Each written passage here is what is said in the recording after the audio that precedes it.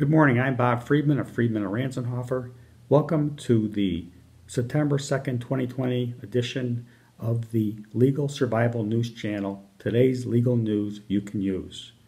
On the very same day that the New York courts announced their decision not to extend their eviction moratorium beyond September 30th, 2020, the CDC ordered a moratorium through December 31st, 2020, protecting residential tenants who meet certain hardship criteria.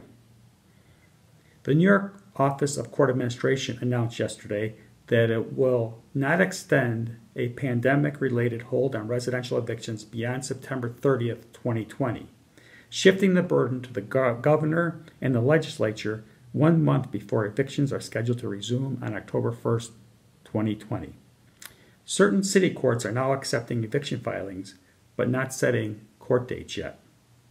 However, in order to reduce the spread of COVID-19, the U.S. Centers for Disease Control and Prevention yesterday issued a nationwide order temporarily halting millions of potential evictions through December 31st, 2020.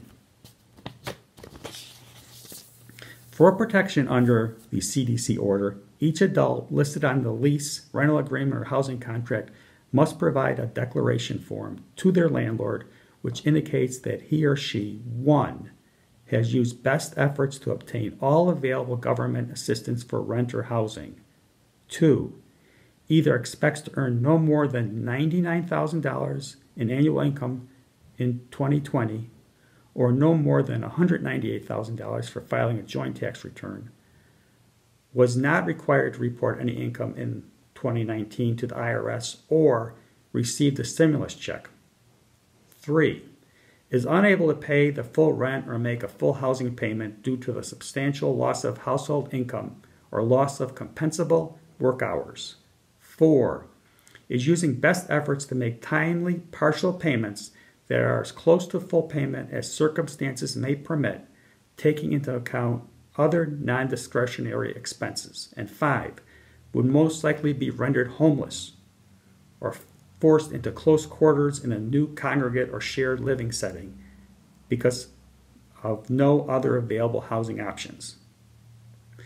Tenants are still required to pay rent and follow all other terms of their lease and rental rules.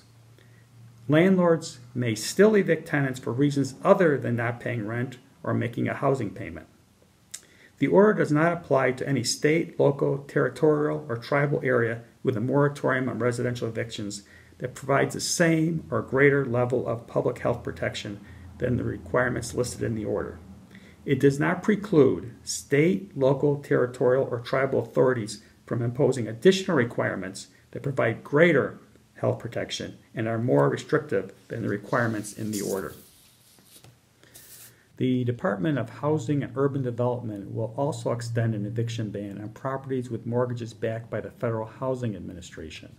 A current ban on foreclosures and evictions from homes with mortgages backed by Fannie Mae and Freddie Mac has also been extended through December 31st, 2020. Please see our COVID-19 Landlord Legal Survival webpage for further information.